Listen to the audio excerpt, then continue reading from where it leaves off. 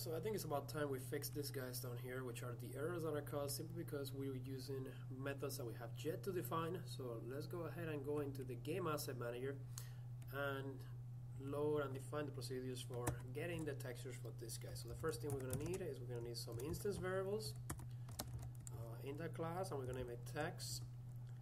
And the first is going to be for the door open, and it's going to be the image for the door open. Then we're going to define another one,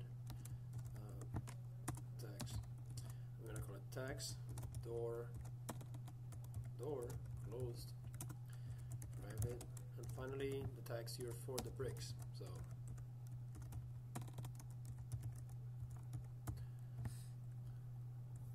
now what we're going to do is we need to load the assets, so that is the next step. I have personally placed the assets in here.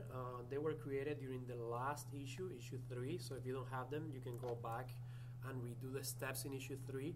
If you do not want to go through the steps of issue 3 and just want to get the art, you can also find it in our Flickr account, Flickr/Game Developers Guild. So either way, you can get the files. I advise you, however, if you're really interested in learning how to do the art, that you take the time and actually go over issue 3 so you can see how we did the bricks and you can see how we did the doors and the open and closed doors. Okay, so assuming you already have them, much like I do, I am going to get the bricks, and again we're going to call content.load. We gotta specify the type of item that we need to load. In this case, the texture 2D. And again, the folder, in this case, the bracing art, and the name is bricks. Again, remember that you do not use the extension, you just give it the name. Let's go ahead and do the same thing for the open gates. Once again, art, door, and this is door 0. Finally, let's go ahead and get the door closed. Again, content, load, texture, TT.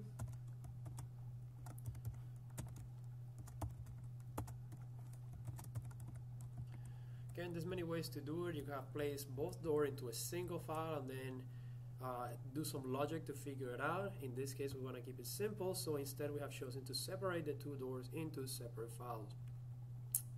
Let's go ahead and just the same way that we did for this guys, let's create the methods for getting the images for the door and the bricks. So we're going to call it texture 2D get door open, and all we're going to do is we're going to return the texture for the door open. Similarly, we're going to create the next one, texture 2D get door closed. Now we're going to return the value in the closed door instance variable. Finally, let's get the bricks, get bricks, and we're going to return the value contained inside the bricks, text bricks. So this way we can access the images from anywhere throughout our code, and we have now gotten rid of those pesky little error messages that we had before, so that each one of them can now get the images they need. Okay.